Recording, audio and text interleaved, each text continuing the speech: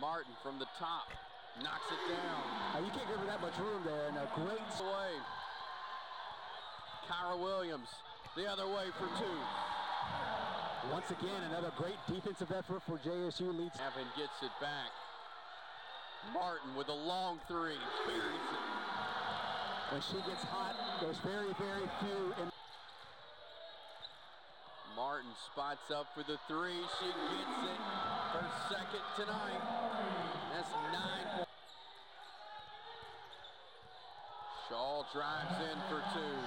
That's exactly what I was just talking about a minute ago. You can eat. Coy gets it.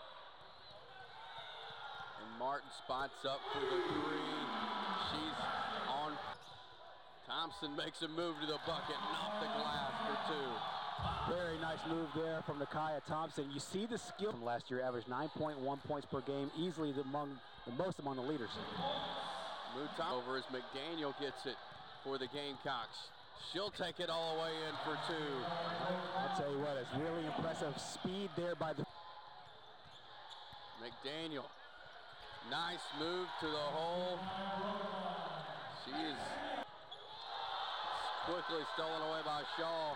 She shows off her speed and gets the bucket. Just an unbelievable individual effort there. Martin banks it in this time. And put it through. Shaw from the corner knocks it down. Gamecocks off to a 44 to Shaw to the hole. Count the bucket. Williams with a jumper.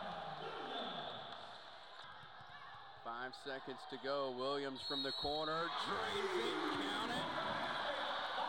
Chance for the 4-point play for Kyra Williams. Earlier, this is a really young, shorter basketball team, so still working through some mistakes. Kyra Williams, nice moves to the hoop for two. Bound and it'll in. Kennedy Gavin, light underneath for two. That's what we just talked about. Kennedy Gavin is such a fierce competitor when it comes to Martin. The three off. McDaniel underneath will finish it up. A second straight possession where she's had an offensive rebound. The first. Here comes Shaw. Shaw up the court, lays it up and in. Well, that was all started by Kennedy Gavin on the back on the.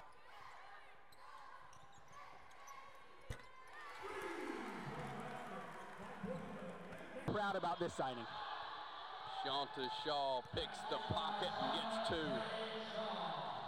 She's been doing that all game. Quickly up the court. Kyra Williams takes it to the hole and gets the bucket.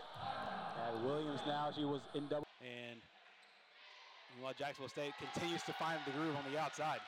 That's Kiera Griffin. Gamecocks come out with it. Thompson to Williams, who lays it up and in.